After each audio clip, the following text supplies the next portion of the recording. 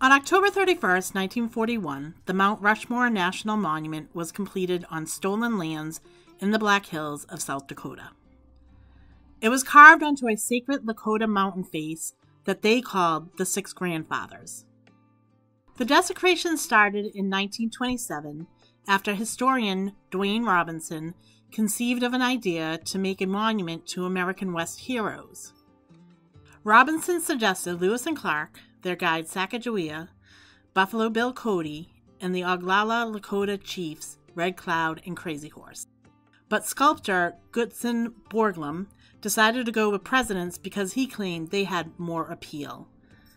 Oh, and by the way, Borglum had ties to the KKK, and some of the project was funded by the organization. The indigenous people have been trying to reclaim their land ever since. Here's activist, history professor, Lakota, Lehman Brightman during a protest in 1970.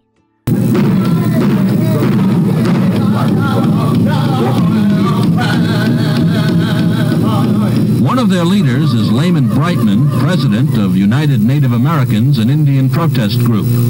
Well, first I should say the federal government said this land would belong to us as long as the grass grows and the water flows and the sun shines.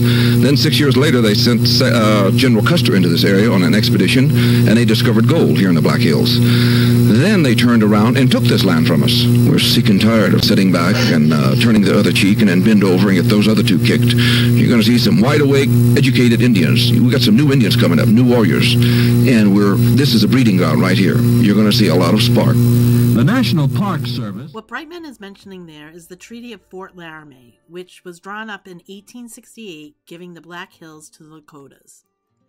When gold was discovered in 1874, the treaty was broken and the U.S. took over the land.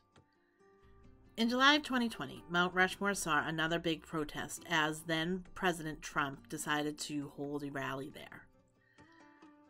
The immediate protest was environmental concerns since Trump decided to go with fireworks, but signs of stolen land and land back could be seen as the Lakota will not ever stop fighting for the protection of land, especially land sacred to them like the Black Hills and land near water.